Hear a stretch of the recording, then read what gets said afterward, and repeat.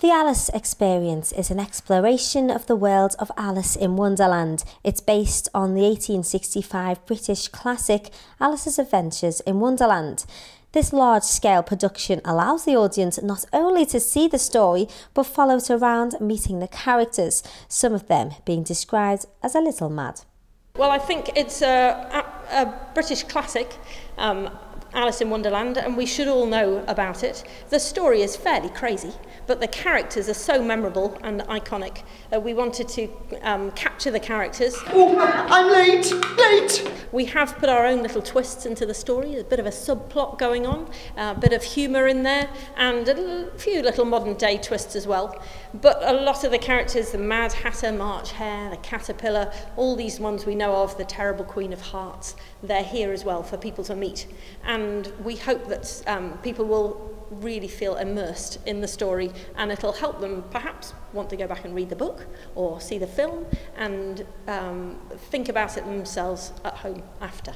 Walking round, you wouldn't even know you were in St George's Hall, but even though the team completely changed some of the space here, there's a reason why they keep coming back. It is this beautiful building in the centre of our city. Up until recently, not very many people had come here actually. It was mainly for people going to concerts or corporate events, and our productions have helped make it accessible for just normal people who maybe don't usually go to the theatre and stuff like that, but to come into this beautiful building and have a really fun, exciting time too. So as you can see, St George's Hall has been completely transformed into its own wonderland. Here the characters come to life and take you on their own journey. I better hurry up. The event is put together by Christian charity In Another Place, which uses the arts to share their message and develop community partnerships. Volunteers from these communities make up the production team of around 700 people. The cast is drawn from people we've known in the past and people we've met. There's groups of brownies and guides and scouts and community groups who've made some of the props which are here.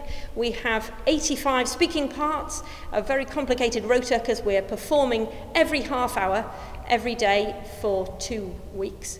There's also 160 people in the non-speaking cast. Those are different groups of playing cards, and they are from groups of adults with additional needs, some special schools, and a mixture of other children and adults as well, from Warrington, Chester, Southport, different parts of Liverpool, drawn from all over.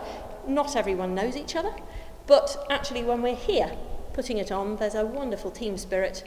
At the end of the day, we're here to have fun and hopefully let the audience have lots of fun as well. 150 years on, and the story of Alice and her unusual friends still manages to keep bookworms intrigued. Inviting a new audience of young readers to immerse themselves into the story helps to make sure the adventure will continue for years to come. Charlene Smith, Bay TV News.